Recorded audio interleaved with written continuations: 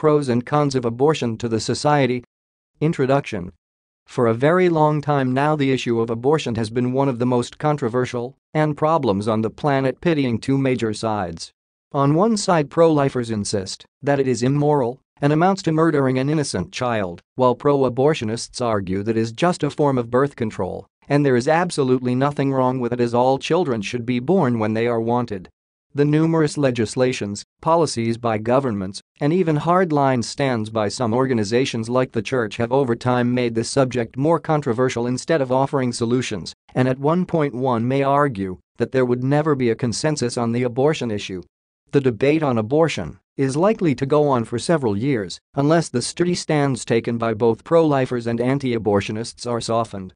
Those for or against abortion have to find ways of accommodating the views of each other regarding the issue.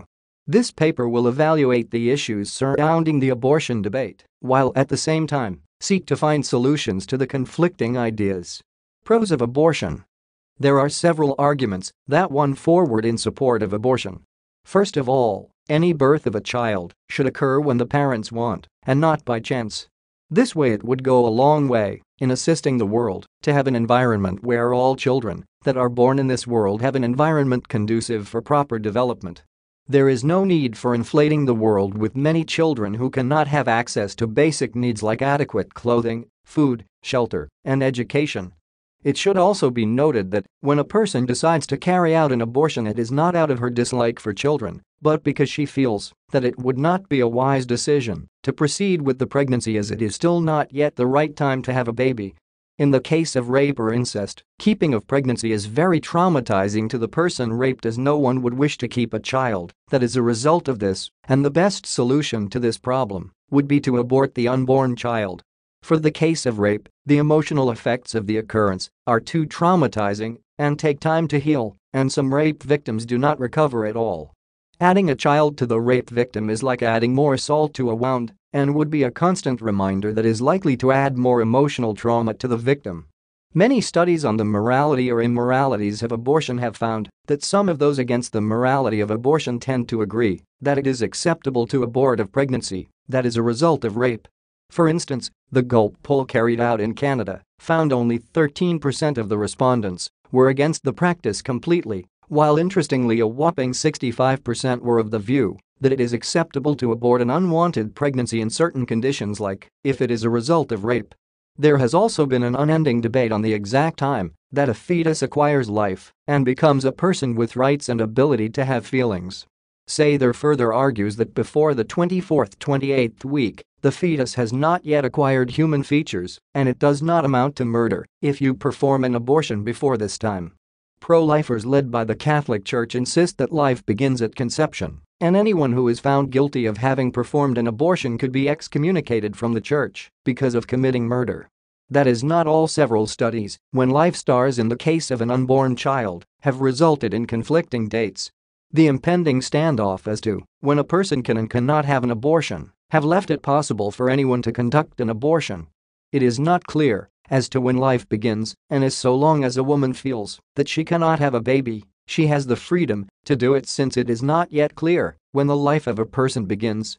Sometimes complications can occur to a pregnancy that may put the life of the mother or unborn child in danger, and even at times all of them. In this case, abortion ought to be permitted to save the physical health of the mother, although some of those advocating for abortion have often argued that the mental health of the mother ought to be included when talking about health. At this point, the life of the mother is given first consideration, as the fetus cannot survive without the mother, and in any case, the chances are that the mother can always get other children if she wants, but there is no way a fetus can survive on its leave alone getting other parents, which is impossible. Cons of abortion. Several disadvantages of abortion are argued out by pro-lifers. Most of the books on the subject are mostly in support of the drawbacks of abortion as compared to the advantages. According to Coaster, abortion is only a temporary and irrational decision that make women feel that they have gotten some relief to an unwanted child against chances of permanent loss of infertility.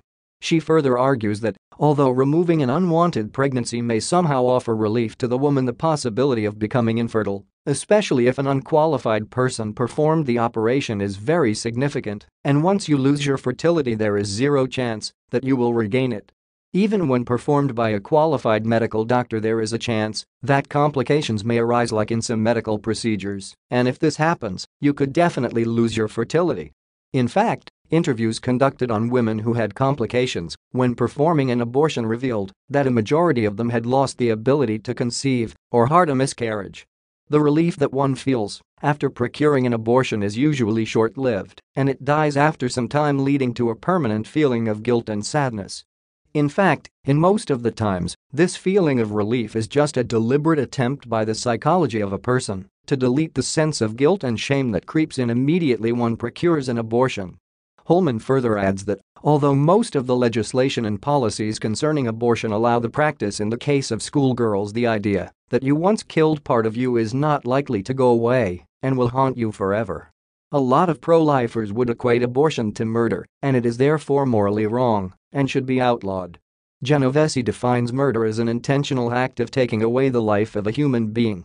For this, he further adds that since the fetus of a person has life, then taking it away will amount to killing it, which is the same as murder.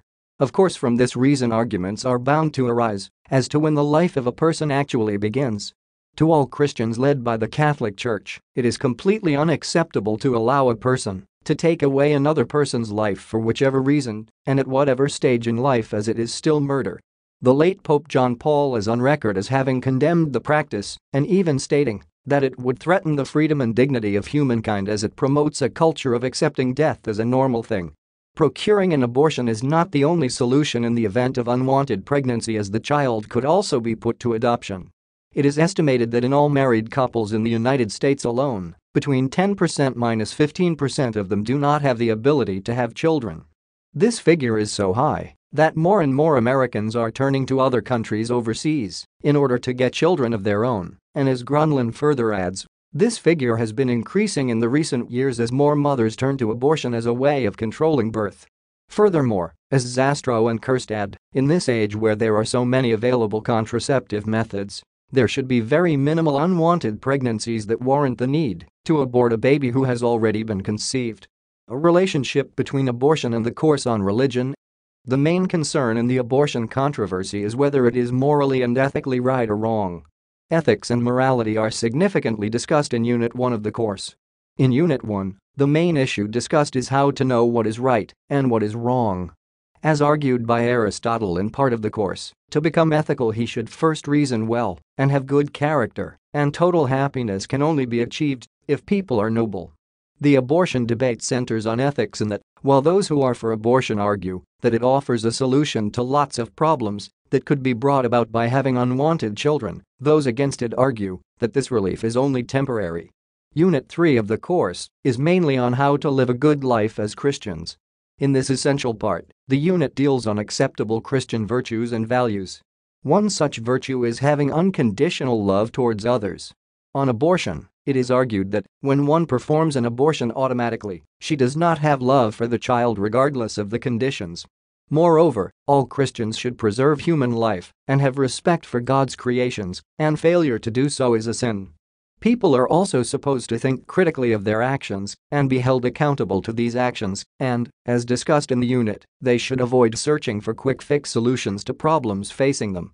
The Catholic Church has been the most vocal in speaking against abortion for a long time, and as it stands, there is no chance that this sturdy stand will be reverted.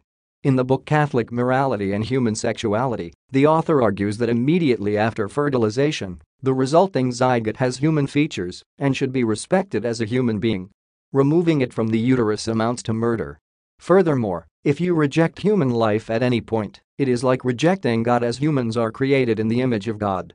Accepting abortion has been argued by the Church as accepting a culture of death and living without Jesus Christ, as it amounts to killing an innocent creature of God who has not yet performed any sin. Even in cases of rape or incest, the Church does not permit abortion. In this case, a woman may seek treatment immediately after the incident, but not abortion weeks after the incident, and even if the pregnancy is a threat to human life, there should be an attempt to save both lives. Human lives are sacred and equal before God, and none is unique to the other. Conclusion. As it stands today, it seems the debate on abortion will not come to an end soon. The stands taken by both the pro-abortionists and anti-abortionists are so rigid, and there have not been any attempts to build a consensus. For instance, the church will certainly not relent on its claim that abortion is murder and therefore a capital sin, while pro-abortionists argue that having a child should be a choice. The conflicting policies by different governments regarding the issue have added more controversy to this subject instead of offering guidelines. There should be efforts to provide a clear policy on this issue that would be acceptable in the whole world through an international body like the United Nations.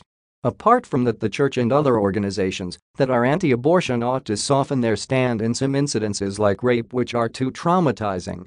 This essay on pros and cons of abortion to the society was written and submitted by user Romeo U to help you with your own studies.